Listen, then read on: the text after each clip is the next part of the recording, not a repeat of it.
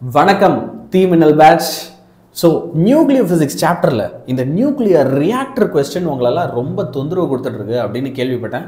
So, உங்களுக்கு அழகா நான் என்ன பண்ணிறேன், அது ஒரு 10 minutes குள்ள டக்குன்னு சூப்பரா அழகா சொல்லி கொடுத்துறேன். என் கூடவே சேர்ந்து இந்த क्वेश्चனை நீங்க இப்பவே முடிச்சிருங்க.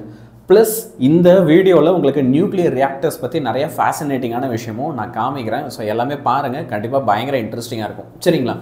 முதல்ல ஒரு நியூக்ளியர் ரியாக்டர்னா என்னங்கய்யா, அது எதுக்கு பயன்படுத்துகிறோம் அப்படின்னா, முக்கியமாக மின்சார தயாரிப்பாக. ஓகே, மின்சாரம் தயாரிக்கிறதுக்கு நம்ம நியூக்ளியர் ரியாக்டர்ஸை அதிகமாக பயன்படுத்துகிறோம். இந்தியாவிலே பார்த்தோன்னா 20க்கு மேலே நியூக்ளியர் ரியாக்டர்ஸ் இருக்குது. தமிழ்நாட்டிலே நம்ம கல்பாக்கம், கூடங்குளம் இங்கெல்லாம் நியூக்ளியர் ரியாக்டர்ஸ் இருக்குது. சரியா? இப்போ இந்த நியூக்ளியர் ரியாக்டர்ஸ் எப்படி இயங்குது, இது என்ன பிரின்சிபலில் இயங்குது அப்படின்னா, nuclear fission and nuclear fusion process base பண்ணி தான் இதெல்லாம் இயங்குது. ஓகே, ஸோ இப்போ நியூக்ளியர் ஃபிஷன்னா என்ன சார்? இந்த நியூக்ளியர் ஃபிஷனில் ஓகே FISSION இதில் என்ன ஆகும் அப்படின்னா, ஒரு ஹெவியாக இருக்கிற நியூக்ளியை ஓகே ரெண்டு ஸ்மாலர் நியூக்ளியாக பிரேக் ஆகும். நல்ல பெருசாக ஹெவியாக இருக்கிற ஒரு நியூக்ளியஸ் ரெண்டு ஸ்மாலராக பிரேக் ஆகும். இதே ஃபியூஷன் எடுத்துக்கிட்ட அப்படின்னு வச்சுக்கோங்க, ஃபியூஷனில் என்ன ஆகும் அப்படின்னா, 2 ஸ்மாலர் நியூக்ளியை ஓகே ரெண்டு ஸ்மாலர் நியூக்ளியை ஃபியூஸ் ஆகி என்ன பண்ணும் அப்படின்னா ஒரு லார்ஜ் நியூக்ளியஸாக மாறும். ஓகே, ரெண்டு ஸ்மாலர் நியூக்ளியஸ் ஒன்னோட ஒன்று ஃபியூஸ் ஆகி என்ன பண்ணும், ஒரு லார்ஜர் நியூக்ளியஸாக மாறும். இதுதான் பேசிக் ஐடியா. ஓகேவா? இதை பேஸ் பண்ணி தான் ஒரு நியூக்ளியர் ரியாக்டர் இயங்குது. இப்போ உனக்கு ஒரு கொஸ்டின் இருக்கும், சார் இது நடந்தா ஃபார் எக்ஸாம்பிள் ஒரு நியூக்ளியஸ் பெருசாக இருக்குது, அது ரெண்டா உடஞ்சா ரெண்டா டிவைட் ஆனால் எப்படி கரண்ட் வரும் அப்படின்னு உனக்கு ஒரு கேள்வி இருக்கும் இல்லையா? அந்த கேள்விக்கான பதில் தான் இன்னைக்கு இந்த கிளாஸில் நீ கற்றுக்க போகிற விஷயம். ஸோ நான் யாழினியன் சார் உனக்கு இப்போ என்ன செய்ய போகிறேன் அப்படின்னா, அதை தான் டீச் பண்ண போகிறேன். சரியா? முதல்ல அப்போ what is a nuclear reactor and explain it's essential parts with their functions. இதுதான் பேசிக் கொஸ்டின். 7 மார்க்கில் கேட்பாங்க அந்த கொஸ்டினை இல்லைங்களா? ஒரு நியூக்ளியர் ரியாக்டர் அப்படின்றது முதல்ல அது ஒரு டிவைஸ். ஆனால் டிவைஸ்னால் என் கையில் இருக்கிற ரிமோட் மாதிரி ஒரு செல்ஃபோன் மாதிரி குட்டியான டிவைஸ் இல்லை. It's a very big device. Okay, in fact அதுக்குள்ளே ஒரு 1000 பேர் வேலை பார்க்கலாம். அந்த அளவுக்கு அது ஒரு பெரிய டிவைஸ். சரியா? In which nuclear fission reaction takes place. அதுக்குள்ளே என்ன ரியாக்ஷன் நடக்கும்ன்றாங்க? Nuclear fission reaction. அதாவது ஒரு ஹெவி நியூக்ளியஸை ரெண்டாக பிரேக் பண்ணக்கூடிய ஃபிஷன் ரியாக்ஷன் இதுக்குள்ளே நடக்கும் அப்படின்றாங்க. இது எப்படி நடக்கும் அப்படின்னா, இன் அ self sustained and controlled process. Okay, முதல்ல இது செல்ஃப் சஸ்டெயின்டாக இருக்கும். அதாவது இந்த ப்ராசஸுக்கு தேவையான எனர்ஜியை இதுவே கொடுத்துக்கும். It is self sustained. சரியா? அடுத்து இன்னொரு விஷயம் என்னன்னா, இது கண்ட்ரோல்டாக இருக்கும். இப்போது ஒரு நியூக்ளியர் பாம், ஆட்டம் பாம் எடுத்துக்கிறேன்னா அங்கே அன்கண்ட்ரோல்டு, அது டமால்னு வெடிச்சிரும், அது கண்ட்ரோலே இருக்காது. இங்கே அப்படி இல்லை, இந்த ப்ராசஸை நம்ம அழகாக கண்ட்ரோல் பண்ண முடியும். அப்படி கண்ட்ரோல் பண்ணி இங்கே நம்ம என்ன செய்கிறோம் அப்படின்னா, எலக்ட்ரிசிட்டி ப்ரொடியூஸ் பண்ணுறோம். We produce electricity. சரிங்களா? இப்போ நெக்ஸ்ட் ஓகே, அப்போ ஒரு நியூக்ளியர் ரியாக்டர்ன்றது ஒரு சின்ன டிவைஸாக கிடையவே கிடையாது. Look at the size of this. பக்கத்தில் கப்பல்லாம் போகுது பாரு ஒரு கம்பேரிசனுக்கு. சரியா?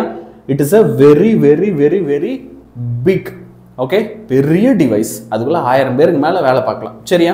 அப்போ அதில் என்னென்ன பார்ட்ஸ் எல்லாம் இருக்குது, என்னென்னமோ இங்கே படம் போட்டிருக்கீங்கல்ல, இந்த பார்ட்ஸ் எல்லாம் என்னது, இதில் என்னெல்லாம் இருக்குன்றது தான் கேள்வி. ஓகே, ஃபர்ஸ்ட் நியூக்ளியர் ரியாக்டர், இந்த உலகத்தோட முதல் நியூக்ளியர் ரியாக்டர் USA, அதாவது யுனைடெட் ஸ்டேட்ஸ் ஆஃப் அமெரிக்கா. ட்ரம்ப்ல இப்போ எலெக்ஷனில் ஜெயிச்சுக்கிறாரு அந்த America. Okay, at Chicago, யூஎஸ்ஏல Chicago அப்படின்னு சொல்லி ஒரு ஸ்டேட் இருக்கு. இப்போ இந்தியாவில் எப்படி தமிழ்நாடு, கேரளா, ஆந்திரா நிறைய ஸ்டேட்ஸ் இருக்கோ, அங்கே யூஎஸ்ஏல சிகாகோ. சரியா? ஸோ அந்த ஸ்டேட்டில் 1942ல் ஃபர்ஸ்ட் கட்டினாங்க இந்த உலகத்தோட முதல் நியூக்ளியர் ரியாக்டர். இப்போ இந்த நியூக்ளியர் ரியாக்டர் இருக்குல்ல, இது ஒரே ஒரு வகையா அப்படின்னா இல்லை, இதில் நிறைய டைப்ஸ் இருக்கு. எப்படி?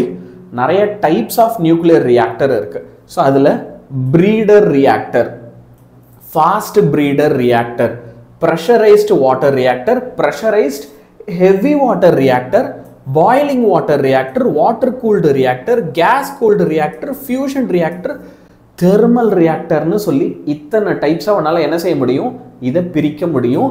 இந்த டைப்ஸ் எல்லாத்தையும் கண்டிப்பா எக்ஸாம்ல எழுது. Make sure you right all of it 9 types இருக்குன்னா 9மே எடுத்து எழுதணும். Breeder reactor, fast breeder reactor, pressurised water reactor, அதுக்கப்புறம் pressurised heavy water reactor. Water reactor ஒன்று, ஹெவி வாட்டர் ரியாக்டர் ஒன்று, பாயிலிங் வாட்டர் ரியாக்டர், அதுக்கு அடுத்து வாட்டர் கூல்டு, அப்புறம் கேஸ் கூல்டு. வாட்டரை வச்சு அந்த ரியாக்டரை கூல் பண்ணுவாங்க, இன்னொன்றில் வந்து கேஸை வச்சே கூல் பண்ணுவாங்க. ஃபியூஷன் ரியாக்டர் இருக்குது, தெர்மல் ரியாக்டர் இருக்குது. இதெல்லாம் தான் சம்டைம்ஸ் ஆஃப் நியூக்ளியர் ரியாக்டர்னு எடுத்து எழுதி முடிச்சுட்டு அடுத்து இப்போது ஒரு நியூக்ளியர் ரியாக்டரில் என்னென்ன காம்போனன்ட்ஸ் இருக்கும். இப்போ ஒரு மனுஷ உடம்புல என்ன இருக்கணும்? கை, கால், கண், மூக்கு, வாய், ஹார்ட், லங்ஸு, கிட்னி, இந்த மாதிரி நிறைய ஸ்பேர் பார்ட்ஸ் இருக்குது நம்ம உடம்புல இல்லையா? அதே மாதிரி வந்து கவனிச்சிங்க அப்படின்னா ஓகே, இதுலேயும் ஓகே ஒரு நியூக்ளியர் ரியாக்டர்லேயும் நிறைய ஸ்பேர் பார்ட்ஸ் இருக்கும், நிறைய முக்கியமான பார்ட்ஸ் இருக்கும். ஸோ அதெல்லாம் என்னென்ன சார் அப்படின்னு கேட்டேன்னா, fuel, moderator, control rod, coolant, protection வால். ஓகே, என்னென்னலாம் இருக்கு? ஃபர்ஸ்ட் ஃபியூவல், அதாவது ஒரு நியூக்ளியர் ரியாக்டருக்கு எரிபொருளாக எதை பயன்படுத்துறது? நம்ம ஏதோ ஒரு ஃபியூவல் ஒன்று யூஸ் பண்ணணும். இப்போது ஒரு காரோ பைக்கோனா அதுக்கு பெட்ரோல், டீசல் போடுறது இல்லையா? அதே மாதிரி ஒரு நியூக்ளியர் ரியாக்டருக்கு என்ன தேவைப்படும்? ஃபியூவல் என்ன தேவைப்படும்? அடுத்து மாடரேட்டர். ஓகே, மாடரேட்டர்னா என்ன நான் அழகாக சொல்லித்தரேன். கண்ட்ரோல் ராடுனா என்ன பிக்சர்ஸோடய சொல்லித்தரேன். கூலண்ட்னா என்ன, ப்ரொடெக்ஷன் வால்னா என்ன, எல்லாமே நான் கண்ணால் காமிக்கவும் செய்கிறேன். சரியா? ஃபர்ஸ்ட் ஃபியூவலுக்கு வருவோம். யுரேனியம். ஓகே, யுரேனியம் அப்படின்ற ஒரு எலமெண்ட், ஒரு தாது பொருள் தமிழில் சொல்லணும்னா, அதை தான் வந்து நம்ம என்ன செய்கிறோம் அப்படின்னா நியூக்ளியர் ரியாக்டர்ஸில் பயன்படுத்துகிறோம். இதை நம்ம வந்து ஒரு ஃபிசைல் மெட்டீரியல் அப்படின்னு சொல்லுவோம். என்னங்க ஃபிசைல் மெட்டீரியல்னா என்ன? ஒரு ஃபிசைல் மெட்டீரியல்னா என்னன்னா அதனால் ஃபிஷன் ஆக முடியும். எந்த ஒரு எலமெண்ட்டால் நியூக்ளியர் ஃபிஷன் அண்டர்கோ பண்ண முடியுமோ, ஒரு ஹெவி நியூக்ளியஸ் எனக்கு ரெண்டாக உடையணும். அப்போ அந்த மாதிரி யார் ரெண்டாக உடைவாங்களோ அதை ஃபிசைல் மெட்டீரியல்னு சொல்லுவோம். அப்போது ஒரு ஃபிசைல் மெட்டீரியலை தான் நீ இதில் ஃபியூவலாக யூஸ் பண்ணணும். இப்போ உலகம் முழுக்க பொதுவாக எதை பயன்படுத்துகிறாங்க? யுரேனியம் தான் பயன்படுத்துகிறாங்க. யுரேனியமை தான் பெட்ரோல் மாதிரி, டீசல் மாதிரி ஒரு நியூக்ளியர் ரியாக்டரை ஃபியூவலாக நம்ம என்ன செய்கிறோம்? பயன்படுத்துகிறோம். சரிங்களா? அடுத்து ஒரு மாடரேட்டர்னா என்னன்றதுக்கு வரும். சரியா? இப்போ ஒரு நியூக்ளியர் ரியாக்ஷன் நடக்கும்போது யுரேனியம் அப்படியே ரெண்டாக உடையுதுன்னு வச்சுக்கோங்க, அதில் வந்து நமக்கு என்ன ஆகும் அப்படின்னா ஃபாஸ்ட் மூவிங் எலக்ட்ரான்ஸ் ப்ரொடியூஸ் ஆகும். என்ன ஆகும்? Fast moving electrons. அந்த எலக்ட்ரான்ஸ்லாம் பயங்கர ஃபாஸ்ட்டாக போகும். சரியா? அப்போ அந்த ஃபாஸ்ட் மூவிங் எலக்ட்ரான்ஸ்லாம் ஒரு பேச்சுக்கு ஒரு மனுஷன் மேலே பட்டா என்ன ஆகும்? ஒஸ்ட் கேஸ் சினாரியோ 1/2 மணி நேரத்தில் செத்துருவார். இல்லை, இப்படி சொல்லலாம், பெஸ்ட் கேஸ் சினாரியோ 1/2 மணி நேரத்தில் செத்துருவார். நல்ல விஷயம் என்னது? 1/2 மணி நேரத்தில் செத்துரும். கெட்ட விஷயம் என்னன்னா 20-25 நாள் இல்லை 1 வருஷத்துக்கு துடிச்சு சாகும். அப்போது அந்த ஃபாஸ்ட் மூவிங் நியூட்ரான்ஸ் நம்ம மேலே படணுமா, படக்கூடாதா? படக்கூடாது. ரெண்டாவது, அந்த ஃபாஸ்ட் மூவிங் நியூட்ரான்ஸ் நம்ம மேலே படும்போது என்ன ஆகும்னா நம்ம உடம்புல இருக்கிற நியூட்ரான்ஸ் எல்லாத்தையும் அது இன்னும் ஃபர்தராக பிரேக் பண்ணிடும். அப்போது ஒரு நியூட்ரான் இருக்குன்னா ஒரு நியூட்ரான் 3 ப்ரொடியூஸ் பண்ணும். அந்த 3 9 ப்ரொடியூஸ் பண்ணும். 9 81 ப்ரொடியூஸ் பண்ணும். 9 × 9. புரியுதா? அப்படி டக்குன்னு அதிகமாகிடும். அப்போ அந்த நியூட்ரான்ஸ் அப்படியே அதிகமாகாமல் அதை கட்டுப்படுத்தணும். அப்போ அதை கட்டுப்படுத்தணும்னா அது டுசுன்னு வேகமாக போகுதுன்னு சொன்னல, அந்த வேகத்தை நம்ம ரெடியூஸ் பண்ணணும். அதுக்கு தான் இந்த மாடரேட்டரை யூஸ் பண்ணணும். ஓகேவா? So a moderator is used to என்னது? Slow down high energy neutrons. பயங்கர ஹை எனர்ஜியில் பயங்கர ஃபாஸ்ட்டாக போயிட்டு இருக்கிற நியூட்ரான்ஸை ஓகே ஸ்லோ பண்ணுறதுக்கு தான் நம்ம வந்து என்ன செய்கிறோம் அப்படின்னா ஒரு மாடரேட்டரை யூஸ் பண்ணுறோம். அப்போ ஒரு மாடரேட்டர் வழியாக நியூட்ரான் பாஸ் ஆகும்போது அது ஸ்லோ நியூட்ரானாக மாறிடும். அப்போது ஃபாஸ்ட்டாக போகிற ஒரு நியூட்ரான், சரியா? என்னது? ஃபாஸ்ட்டாக போகிற ஒரு நியூட்ரான் மாடரேட்டர் வழியாக பாஸ் ஆகும்போது அது ஸ்லோவாக போகிற ஒரு நியூட்ரானாக மாறிடும். அந்த நியூட்ரானோடைய ஸ்பீடு வந்து என்ன ஆகிடும்? கம்மியாயிடும். சரியா? இப்போது இதுக்கு என்ன யூஸ் பண்ணுறோம் அப்படின்னா கிராஃபைட். ஓகே, இந்த கிராஃபைட் இருக்குல்ல, அதை பற்றி இன்னும் நிறைய விஷயங்கள் நான் உங்களுக்கு சொல்கிறேன். சரியா? இப்போ நம்ம பார்த்தது மாடரேட்டர் பற்றி. இப்போது கண்ட்ரோல் ராட். ஓகே, இதுக்கு வந்து நம்ம என்ன யூஸ் பண்ணுறோம் அப்படின்றத பார்த்தோம். கிராஃபைட்டும் ஹெவி வாட்டரும் தான் வந்து நம்ம இங்கே மாடரேட்டராக பயன்படுத்துகிறோம் அப்படின்னு பார்த்தோம். உங்களுக்கு யாருக்காவது கிராஃபைட் எப்படி இருக்குன்னு தெரியாதுன்னா இதான் கிராஃபைட். இதுதான் வந்து நியூட்ரான்ஸோட ஸ்பீடெல்லாம் நமக்கு என்ன பண்ணும்? ரெடியூஸ் பண்ணும். அப்போ இது பயங்கர ஹைலி ரேடியோ ஆக்டிவாக இருக்கும் ஒரு நியூக்ளியர் ரியாக்டருக்குள்ளே. ஏன்னா இது மேலே நிறைய நியூட்ரான்ஸ் வந்து பட்டதுனால பயங்கர ரேடியோ ஆக்டிவாக இருக்கும். சரியா? இப்போ கண்ட்ரோல் ராடுக்கு வரும். ஒரு கண்ட்ரோல் ராட்னா என்ன? இப்போ நியூட்ரான்லாம் ஸ்லோ ஆயிடுச்சு, ஓகே. ஒரு மாடரேட்டர் ஃபாஸ்ட்டாக போன நியூட்ரானை ஸ்லோ தான் பண்ணியிருக்கு, கரெக்டுங்களா? ஆனால் அந்த நியூட்ரானை வெளியே வர விடாமல் தடுக்கணும். அந்த நியூட்ரான் என் மேலே வந்து படக்கூடாது, உன் மேலே வந்து படக்கூடாது, ஓகேவா? அதை தடுத்து நிறுத்தணும். அப்போ அப்படி தடுத்து நிறுத்துறதுக்கு பயன்படுத்துறது தான் கண்ட்ரோல் ராட். கண்ட்ரோல் ராட்ஸை எதுக்கு யூஸ் பண்ணுவோம்? To control the number of neutrons in order to have a sustained chain reaction. Number of நியூட்ரான்ஸை இங்கே கம்மி பண்ணுவோம், குறைப்போம். அது அன்கண்ட்ரோல்டாக போக விடமாட்டோம். அது மட்டும் தாறுமாறு அன்கண்ட்ரோல்டாக நியூட்ரான் அதிகமாகினே போக விடமாட்டோம். அந்த நியூட்ரான்லாம் அப்சர்வ் பண்ணுறதுக்கு அப்போ நம்ம யாரை யூஸ் பண்ணுவோம்னா கண்ட்ரோல் ராட். அதனால தான் இது பேரே கண்ட்ரோல்.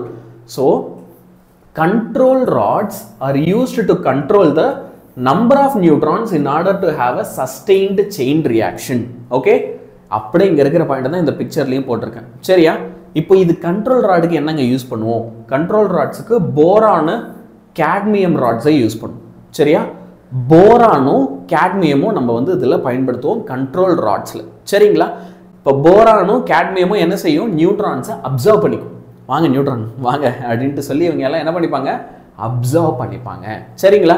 இப்போ கண்ட்ரோல் ராடும் உங்களுக்கு புரிஞ்சிருக்கும். நெக்ஸ்ட் கூலண்ட்டுக்கு வரும். ஒரு கூலண்ட் அப்படின்றது என்ன?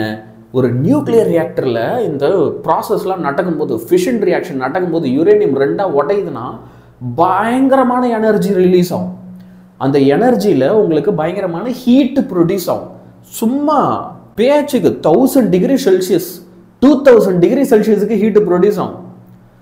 40 டிகிரி செல்சியஸுக்கு 30 டிகிரி செல்சியஸ் இருந்தால் நம்மளால் முடியல, இன்னும் 40 டிகிரி இருந்தால் நம்மளால் அவ்வளோதான், ரோட்லேயே ஆம்லேட் போடலாம். 1000, 2000, 3000 டிகிரி செல்சியஸுக்கு ஒரு நியூக்ளியர் ரியாக்டருக்குள்ள டெம்பரேச்சர் அதிகமாகும். அப்போ அந்த ரியாக்டரோட நிலைமை என்ன? அப்போ அந்த ரியாக்டரை கூல் பண்ணுறதுக்காக நம்ம என்ன செய்வோம்? ஒரு சில லிக்விட்ஸோ இல்லை கேஸையோ வச்சு கூல் பண்ணும். நல்லா ஃப்ரீஸ் ஆகிற மாதிரி லிக்விட்ஸையோ இல்லை கேஸஸையோ வச்சு நம்ம வந்து அதை என்ன செய்வோம்? கூல் பண்ணுவோம். ஆக்சுவலாக இந்த ப்ராசஸ் பண்ணும்போது தான் உனக்கு கரண்ட்டுமே தயாராகும். எப்படி நான் சொல்கிறேன் பாரு. ஃபஸ்ட்டு நீ என்ன செய்ய போகிற? ஒரு கூலண்ட், ஒரு பேச்சுக்கு தண்ணின்னு வச்சுப்போம், வாட்டர், ஓகே, அதான் இங்கே கூலண்ட் அப்படின்னு வச்சுப்போம். இது வந்து எதுக்கு யூஸ் பண்ணுவ? It is used to remove the heat produced in the reactor core. இந்த ரியாக்டரோட கோரில் வந்து பயங்கரமாக ஹீட்டு ப்ரொடியூஸ் ஆகும். அப்போ அந்த ஹீட்டை ரிமூவ் பண்ணுறதுக்கு, அந்த ஹீட்டை அங்கேருந்து எடுக்கிறதுக்கு தான் நீ என்ன செய்கிற அப்படின்னு பார்த்தோன்னா கூலண்ட்டை யூஸ் பண்ணுற, சரியா?